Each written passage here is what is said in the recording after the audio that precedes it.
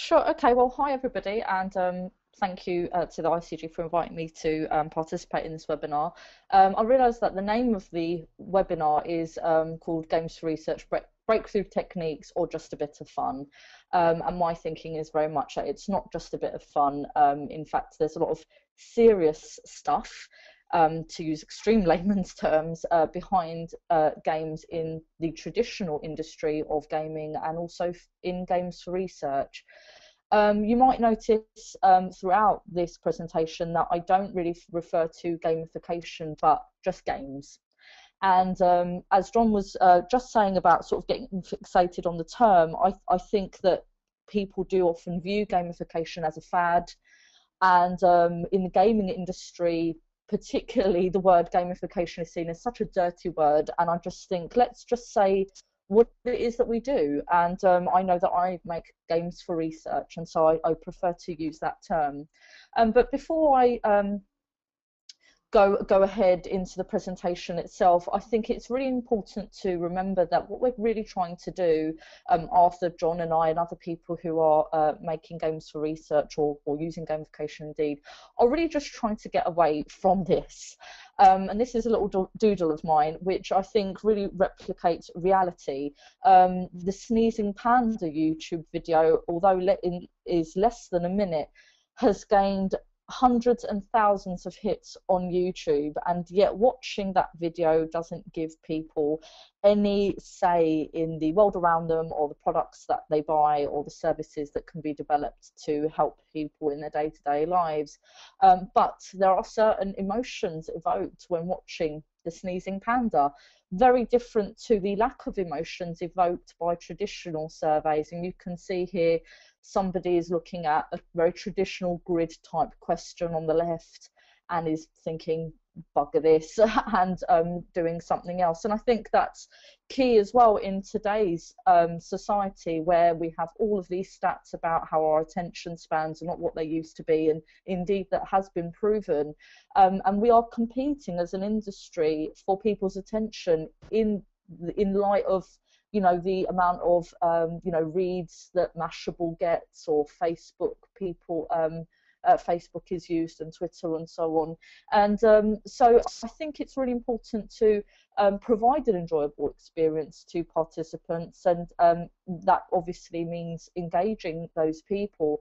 And so when I started Research Through Gaming about 2.5 years ago, I was really keen to make sure that all people that take part in our research games really enjoy them, and by doing so want to come back for more, not just with our company but with other companies as well, because they're starting to realise that there are huge benefits in research, and taking part in a research game, as I like to call them, is just as enjoyable as spending time on other websites. And obviously the design of a research game is quite key to getting people to take part in your survey. But yes, so I'll just debunk the 3 most common misconceptions, and I am writing a book on the uses of games in research, which is going to be published this December, where I'll be debunking these misconceptions in much more detail, but I'll just kind of go over them very briefly. So throughout the 2.5–3 years that I've been working on games for research, people have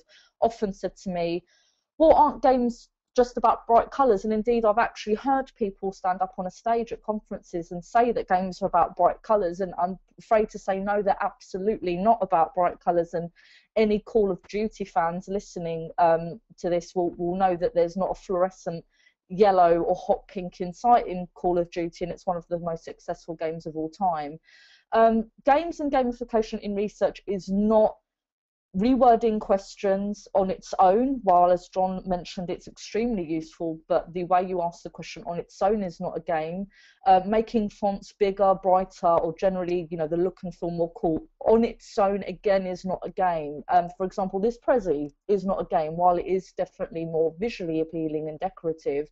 And just some small screenshots below there of other award-winning games in traditional gaming that have done extremely well, and again, not a bright colour in sight. But the use of bright colours and interesting fonts and making a traditional survey look more aesthetically pleasing is often referred to as surveytainment, but surveytainment is of course not a game. And to move on to the second common misconception, so again, where other people have often said these things to me, is that, well, games are just for kids, so you can't make a game for research because then other older people won't take part.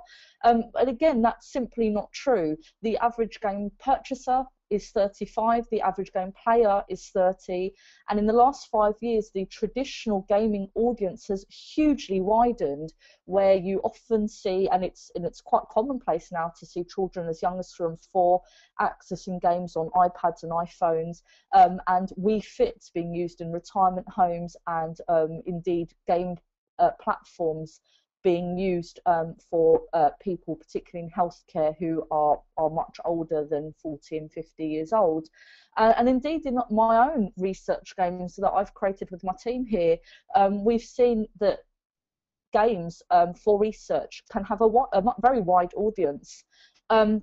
And I know actually one of my clients is listening to this webinar, Dr. Georgina Turner, who was part of the team that commissioned this game that we created called Tessa Undercover Agents. That was aimed at 1,400 people in the UK, where people aged 18 to 65 plus played the game. And here are just some of the bits of feedback from the older age groups that we have had, which firmly debunk that games are not just for kids. So you can see here that a male aged 72 said that he enjoyed playing this game very much, and admitted that he's not a gamer and neither does he use smartphone or phone apps, but he also learned for this gaming experience. So actually what you've got within that quote itself is another misconception to be debunked, that people need to be tech savvy to play games. And again, that's all about your design and execution. If you're reaching an audience age 18 to 65 plus, you need to ensure that in your design, people aged 72 and 68 can access your game as easily as an 18-year-old could.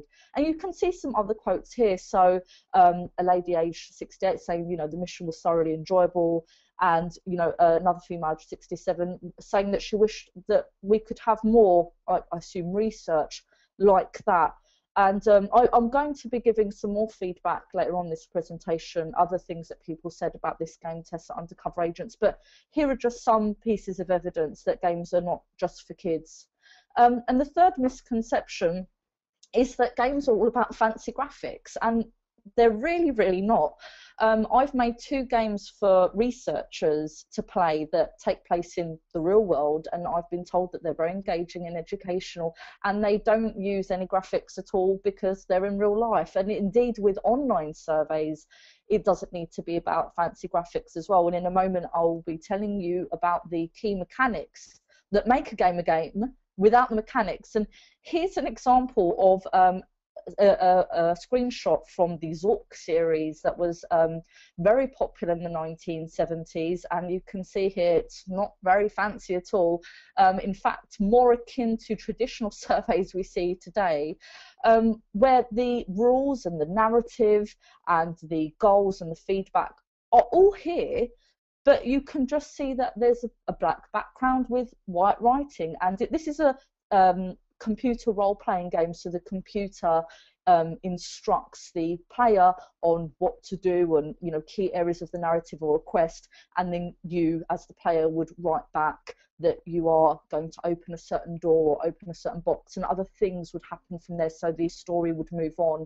And this at the time was one of the most successful games, and it's got such a huge fan following that people still play games from the Zork series now. So creating a good game is also timeless, and as you can see, not about fancy graphics. But yeah, just to move on here to the next slide. Sorry, it's a little bit slow.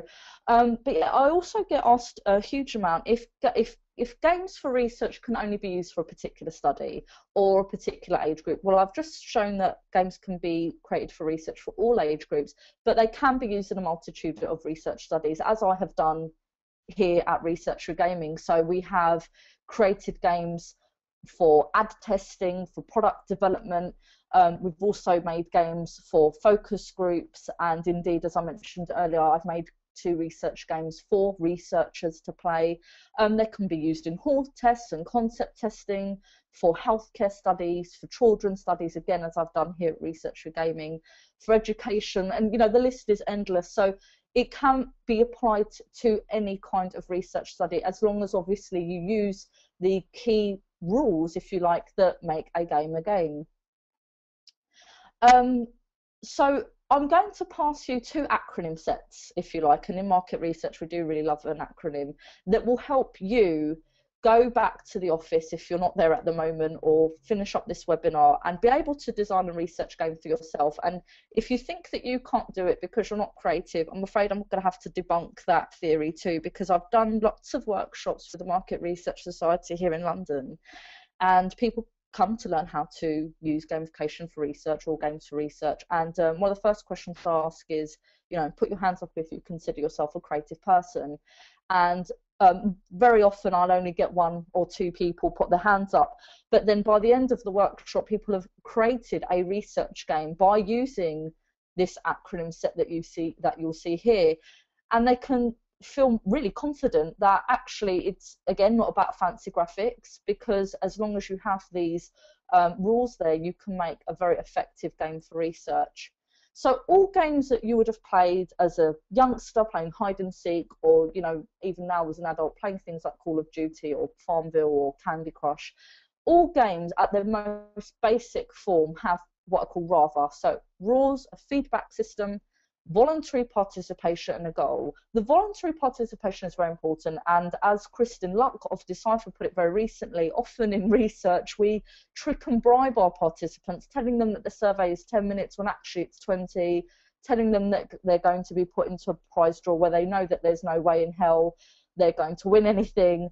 And obviously we have these participants who sign up to panels to take part in research, and often, you know, it doesn't feel very voluntary because we've got to bribe them and trick them sometimes in this way.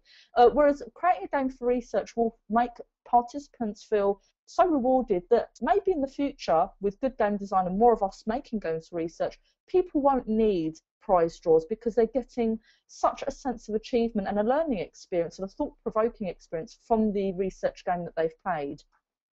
Now, the second layer, the icing on the cake, if you like, is what I call cabin. Now, back in the day when I used to talk about RAVA and cabin, there was only a 1N. Now there's 2, and that's because through my study and development for research game, I've realised that narrative is massively important. So you've got collaborative approaches, and you see that loads in massively multiplayer online role-playing games where people are collaborating in teams or dungeon raids. A is for an ability to share, and that could be to share your achievements, to share your rewards, and Farmville by Zynga are a very good example of that.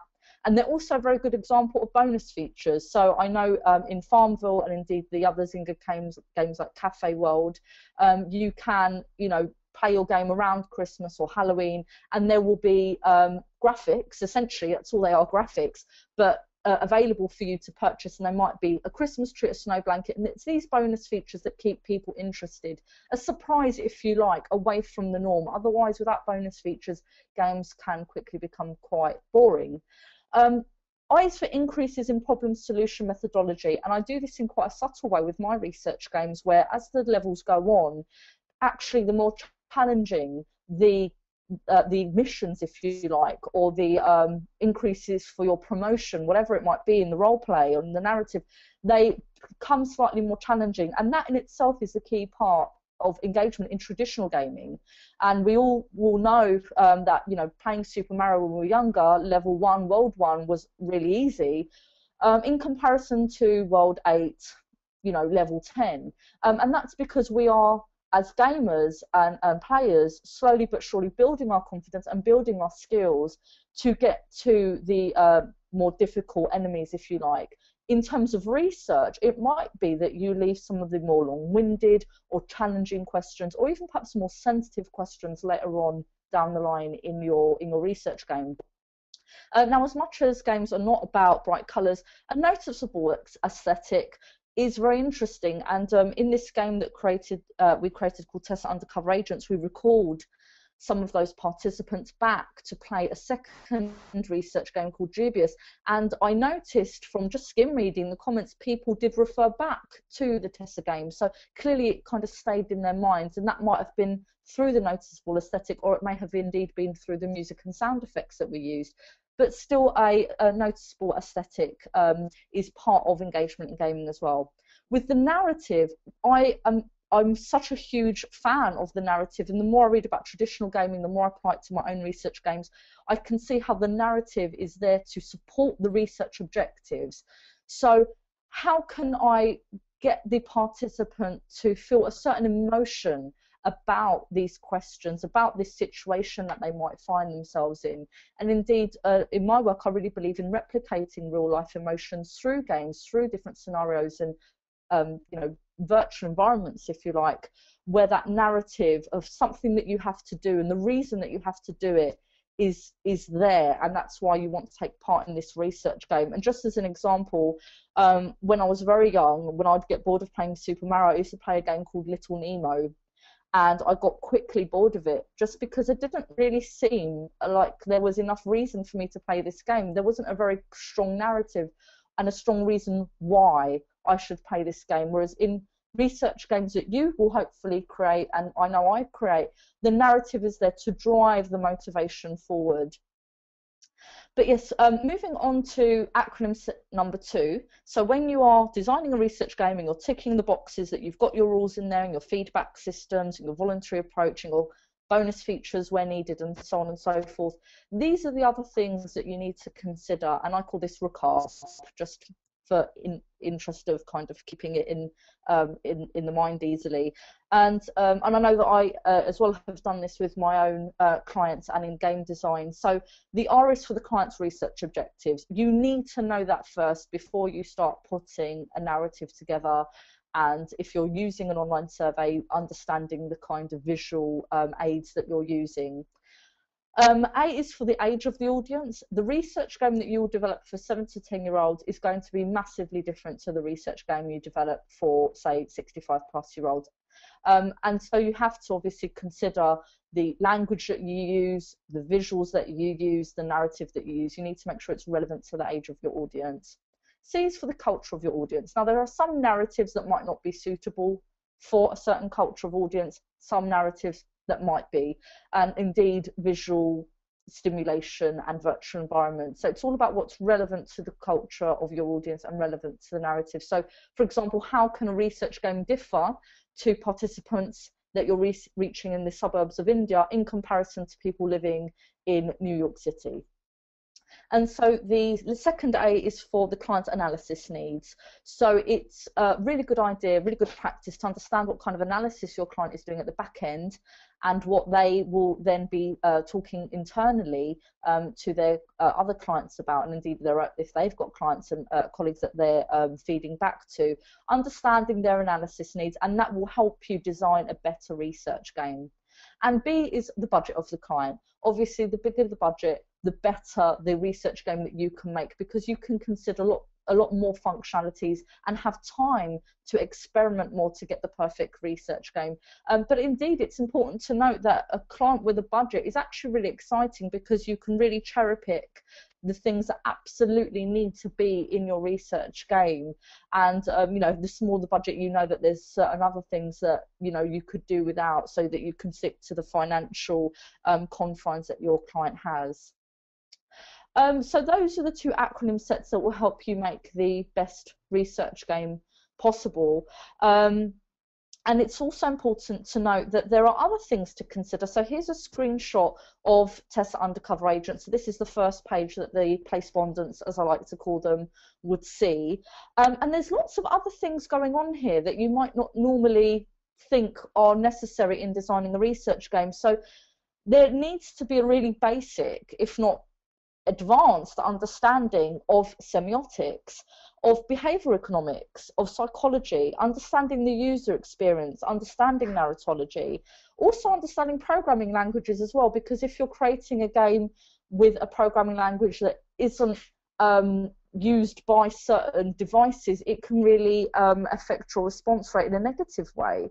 And also something that Research Through Gaming do is we use music and sound effects, because we feel very strongly that that creates certain emotions that are relevant to the research objectives, and also in a way to kind of control the speed of response as well.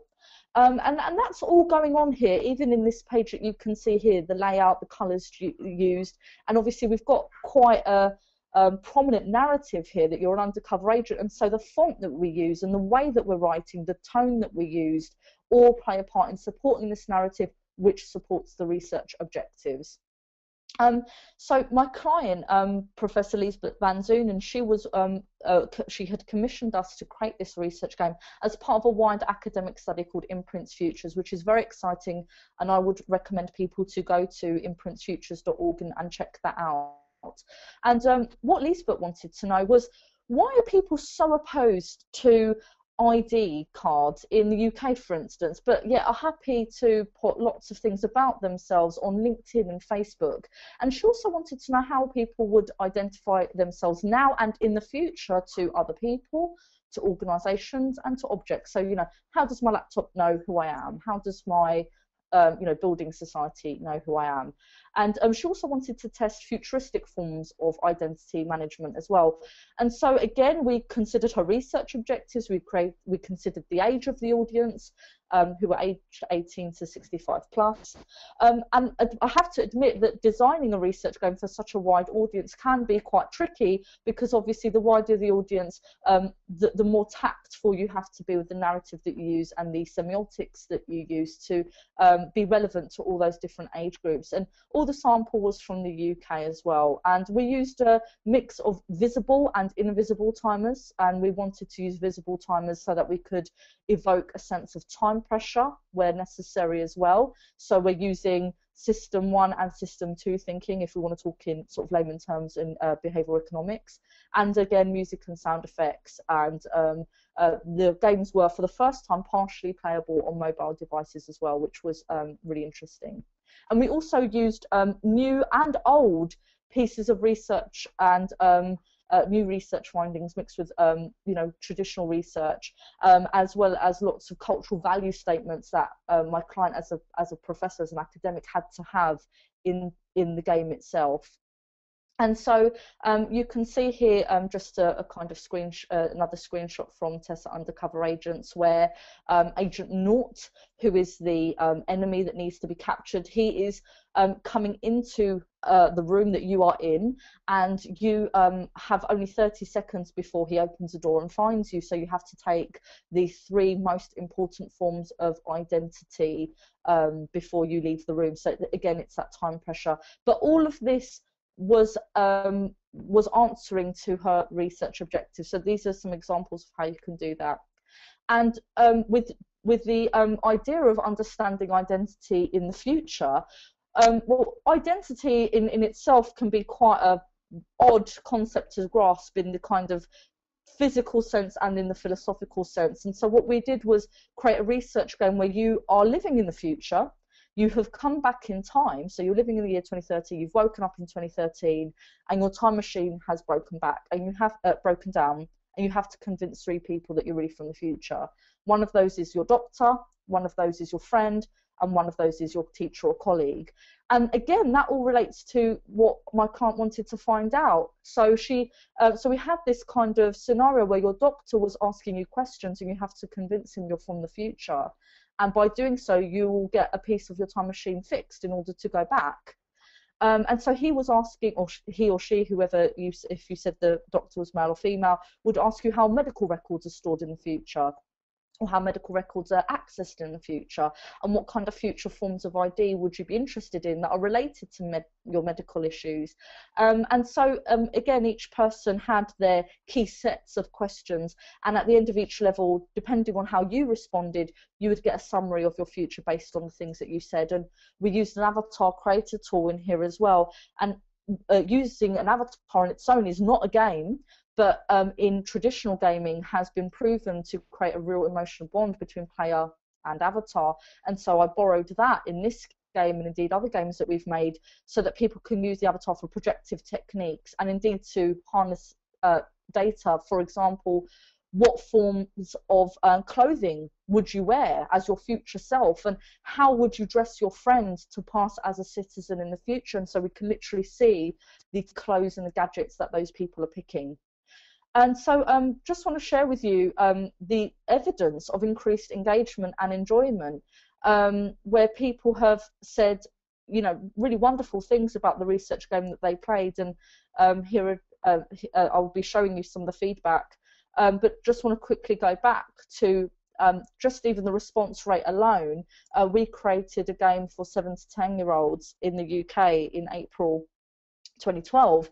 And I was told repeatedly, you will not get 500 completes of 7 to 10-year-olds in 2 weeks. It's too short a time, you need longer. But actually what we found was that we had got just over 700 completes in just under 7 days, so more than what the client wanted in half the time.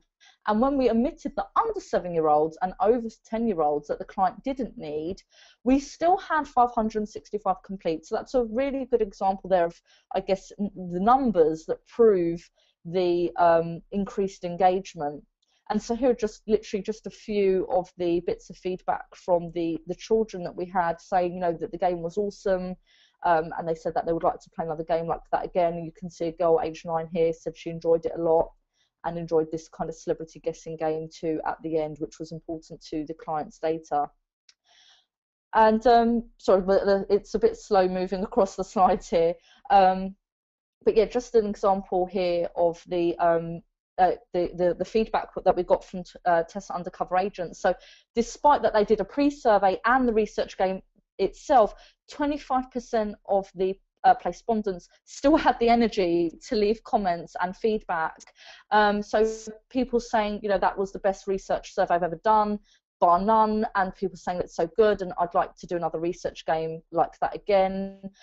We also had 5 females comment on the fact that it was quite stressful, and I thought that that was really quite fascinating, because I did use music and sound effects and semiotics and the narrative to evoke stressful situations, because in real life, if you lost your identity, actually that would be quite stressful. So I actually, in a weird way, enjoyed that they touched upon the emotions that I wanted them to feel. Some people didn't enjoy the music and were quite vocal about that and asked for a mute button, so we put a mute button in the second game, Dubious, that they were asked to play. But the majority of the participants left really wonderful, very humbling feedback, and one of them going so far as to track me down on email and say, hey, I played this game called Tessa Undercover Agents, and I thought it was great, but wanted to let me know that we had a couple of spelling mistakes in the game, and telling me that she had to refresh a couple of times in order to play it. And I was actually really flattered by that, because it just goes to show her interest in playing the game, even remembering that there was some spelling mistakes and taking the time out to let me know, because she wanted to improve what we were doing. So yeah, here are just some more bits of feedback. As you can see, people are also continuing to talk about the research itself. So someone is actually referencing a piece of futuristic identification, the RFID chip, and continuing to give their opinion about the research itself. So that means our client can gain more insights from that part too. So in summary, games for research can and are much more engaging and enjoyable for participants. I have a big belief that it's all about evoking emotions that take place in real life. For instance, asking people what they buy in a supermarket. Well, actually, if you're a mother with a screaming child in your trolley and you've got a doctor's appointment in 10 minutes, the way you behave, the decisions you make will be very different. And what we try to do is replicate those real life situations in our games, and that actually takes us away from being objective in research, as we've often been taught for decades and decades, and start being emotional, because a lot of our decisions are based on how we're feeling at the time and the things going on around us. So it's game over for boring surveys and boring research, and hopefully with those acronym sets and the suggestions and the examples I've shown you, all listeners can go off and confidently start designing research games for themselves. So thank you very much for listening, and sorry if I've gone over time. And I'd also actually, while I'm here, like to thank all participants that have taken part in our research games and our clients, because obviously without them it wouldn't be possible to explore and develop in the way that we have. So yes, thank you very much, and over to you, Arthur.